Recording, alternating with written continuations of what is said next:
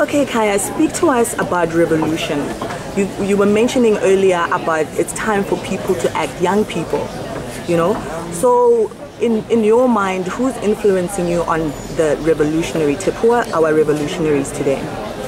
Well, I think anyone who's doing anything for themselves. Look, when you're talking about revolutionaries, you're not talking about politicians to me, because I can't relate to their lives. But take me back to the township, take me back to places where people start doing things. That's what influences me. It's a person that I know, that I've lived with. I know their struggle, I know their hunger. But now I've also come to know their successes. That's what's revolutionary to me.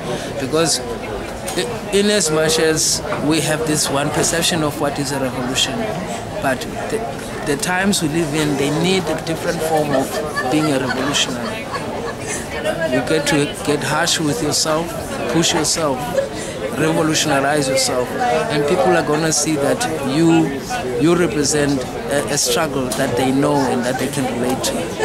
And that's really beautiful. You know, let me just rewind a little bit.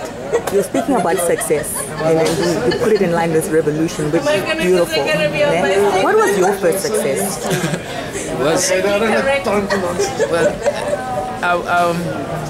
In terms of art, I've had so many things that come and go.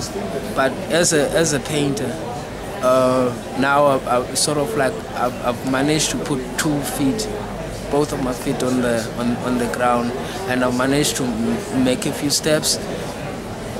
It first happened when I brought an art piece to Charles just so he can give me an opinion, and then he felt like immediately, like strikingly, like, you know, he responded that the art piece is gonna be good on his wall, and then I must leave it and then leave him my numbers. And then an hour later he called me.